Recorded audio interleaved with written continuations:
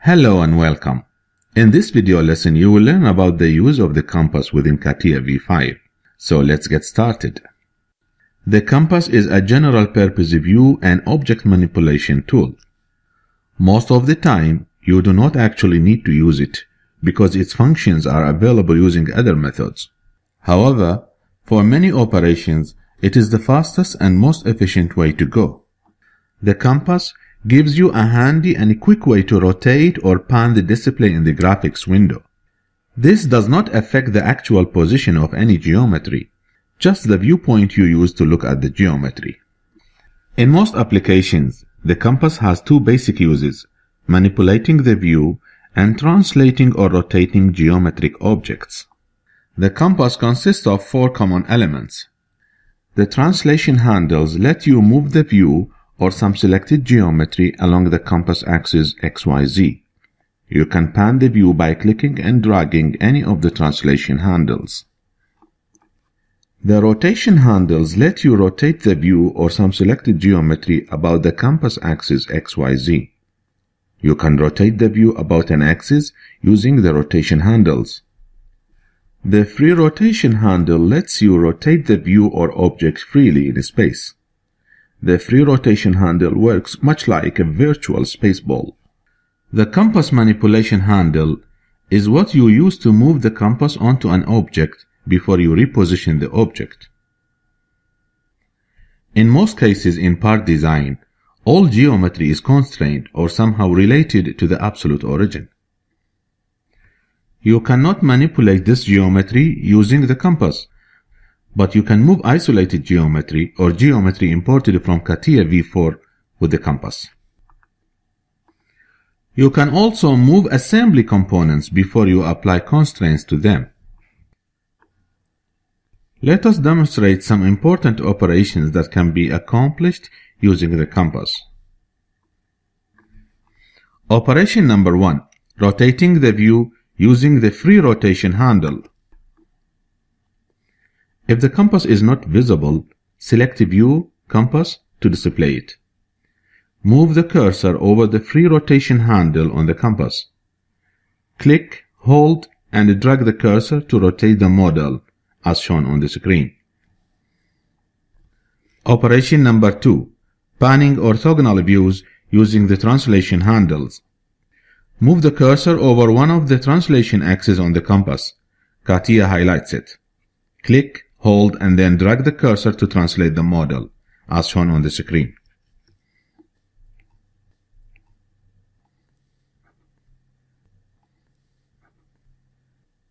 Operation number 3. Rotating orthogonal views using the rotation handles. Move the cursor over one of the rotation handles on the compass. CATIA highlights it. Click, hold, and then drag the cursor to rotate the model as shown. Operation number 4. Viewing along an axis. Move the cursor over one of the axis letters X, Y, or Z. CATIA highlights the letter. Click the letter and the view changes. You are viewing along the identified axis. Click the same letter again. The view reverses to look in the opposite direction along the axis.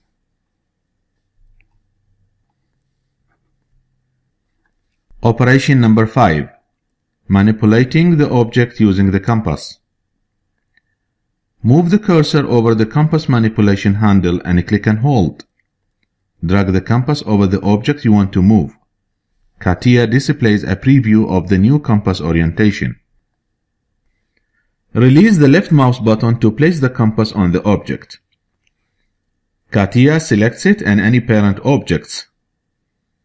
In the graphics window or specification tree, select any additional objects you want to reposition. Drag the compass rotation or translation handles to reposition the objects.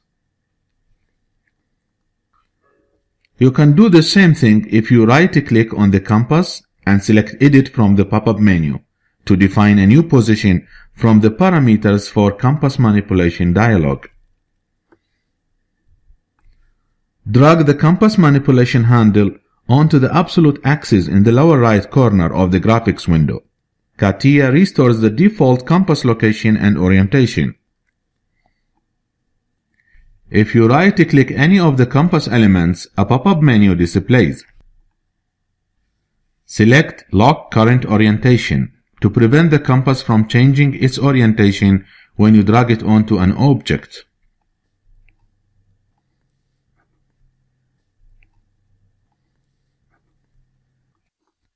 Lock Privileged Plane Orientation parallel to screen orients and locks the compass to the screen plane. This is most useful when using the compass to orient the view, because there are very few instances when you would want to move an object relative to the arbitrary orientation of the screen. With Snap automatically to selected object active, you do not need to drag the compass manipulation handle to move the compass. Anytime you select an object, the compass automatically attaches itself to that object. If you use the compass to manipulate objects often, this option can be useful. Now, let us have a look on parameters for compass manipulation dialog. To display this dialog, move the compass to the object that you want to reposition. Right-click any of the compass elements, and from the pop-up menu, select Edit. The reference option identifies the axis system you want to reference for your coordinates. You can choose absolute or active axis system for the object. When you position the compass on an object, its current coordinates and rotation angles relative to the identified reference display in the position and angle text boxes. You can change any of these and click Apply to move the compass.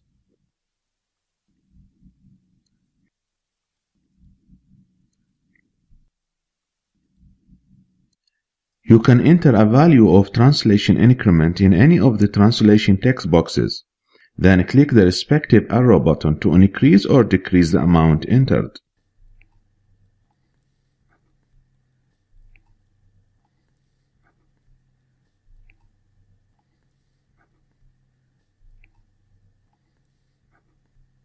Click the up and down yellow arrows to perform the translation specified in the text boxes in the positive or negative direction. Click the eraser icon to reset all values in the text boxes to 0. Enter a value of rotation increment in the angle text box, then click the arrow button corresponding to the axis about which you want to rotate the compass.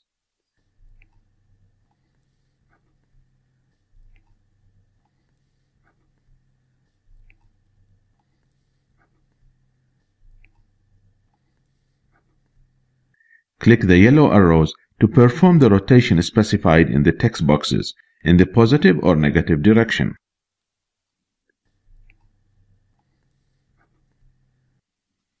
Click Distance and select two objects. CATIA enters the exact distance between them into the distance text box. It also stores the relative direction. Click the arrow buttons next to the distance text box to move the compass over the measured direction and distance.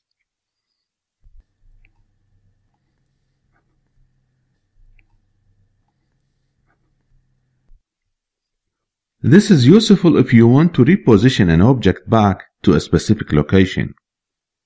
Click the yellow arrows to the right of distance text box to perform the translation along the positive or negative computed distance. Finally, the angle text box. This works like measure distance, except you can only use it on a single axis of rotation. Click the icon to the right of angle text box to perform the rotation around the computed axis in the positive or negative direction. That concludes this video. Thanks for watching, and I will see you next time.